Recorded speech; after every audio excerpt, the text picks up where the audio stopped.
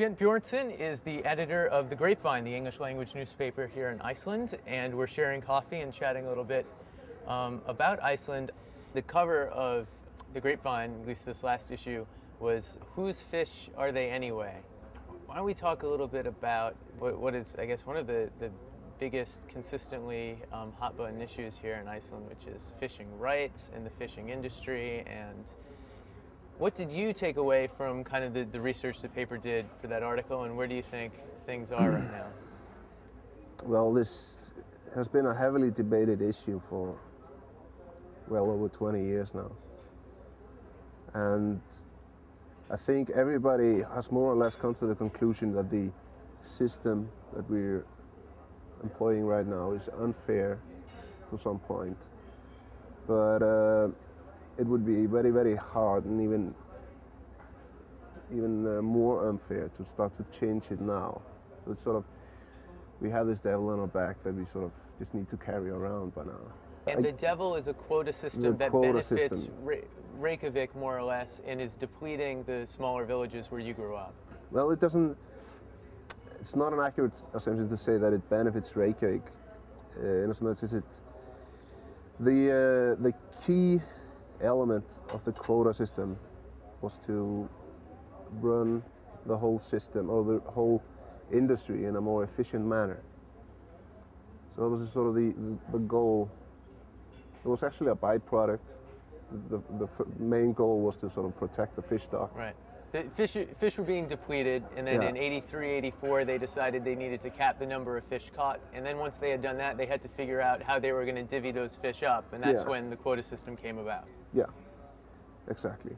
And the sort of byproduct of that was that, you know, companies started merging, and the fishing quota became sellable. Most of the big boats bought up all the fish quota. Right. So the quota sort of gathered on very few hands, and the companies started merging. The fish factories in the smaller towns started closing, and all the production was moved to bigger towns and bigger companies and more efficient fish plants. So the efficiency of the system is what is causing small rural Icelandic towns to go under, because there's nothing left. Everything's moving to a more bigger and more economically viable locations.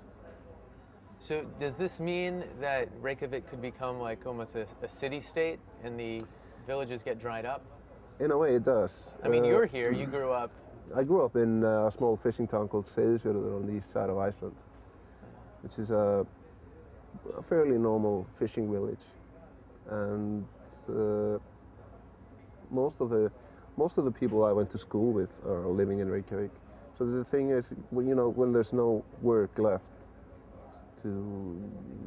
all the fish is gone somewhere else. There's not much else to do there. Yeah. And then people move to Reykjavik. There's jobs and there's opportunities, and so it's nothing left. Nothing to stay for.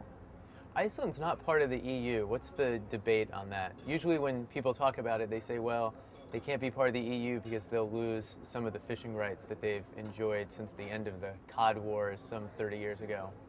Yeah, that's been the main argument.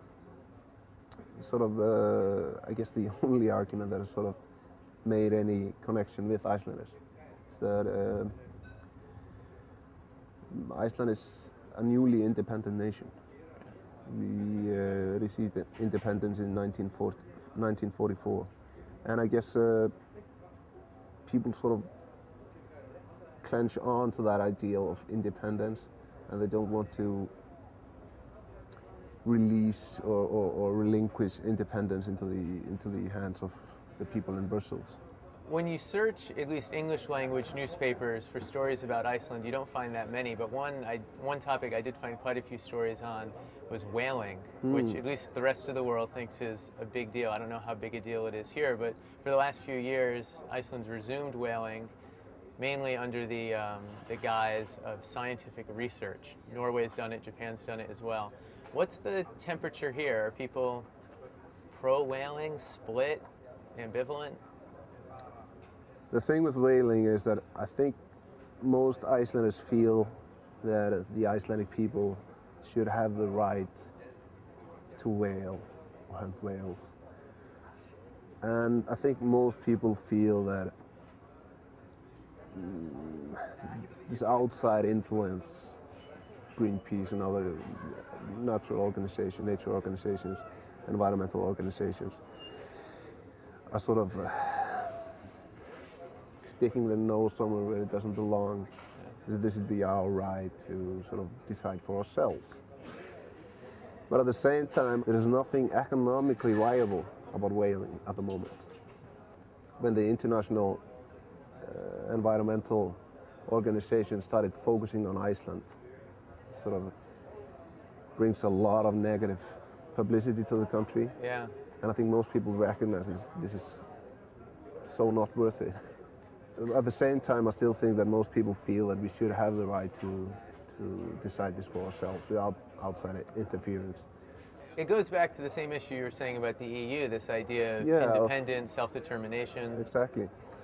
And I think most Icelanders feel that way, that it should be, an independent country. We finally got rid of the Danes after like 600 years.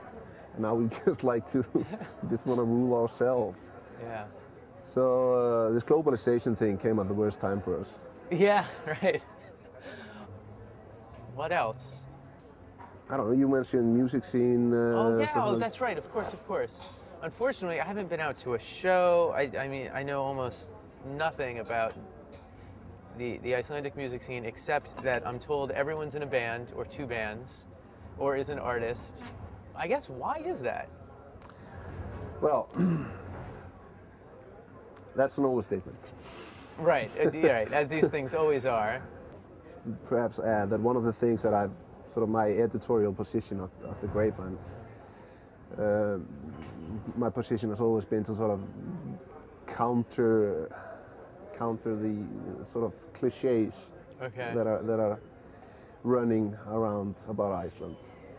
So you read a travel brochure and it will state that 90% of the Icelandic nation believes in elves or ghosts. Oh yeah, that's another popular one, yeah. And I don't know anybody who believes in elves.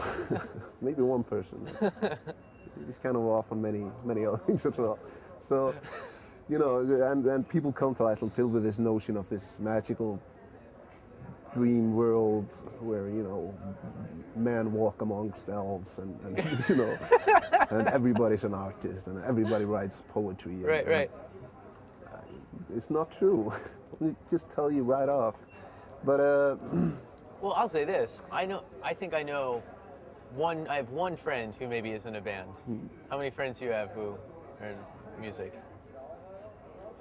I'm 15, I guess. 15, so enough said. It's not everyone, but it's a lot. Yeah. Yeah, well, obviously there's a lot of people playing music. Yeah. Some of them claim to be playing it with elves, and I don't know. For whatever reason, I don't think I had it through my head, and maybe I probably still don't, but I think I have a better idea now, the importance of Bjork to Iceland and the people here. Yeah, but I think she's sort of responsible for this thing that I'm talking about as well. Okay, so we blame Bjork. I was going to say it quietly, I don't want to get us in trouble. What exactly do you blame her for? I don't so much blame her maybe, but she sort of did her part in sort of playing up that aspect. So for a while she talked a lot about elves and nature and being out in nature with elves. And I think a lot of people got the cue from her, sort of. Yeah, and then you had this sort of movement of people who play music and talk to elves.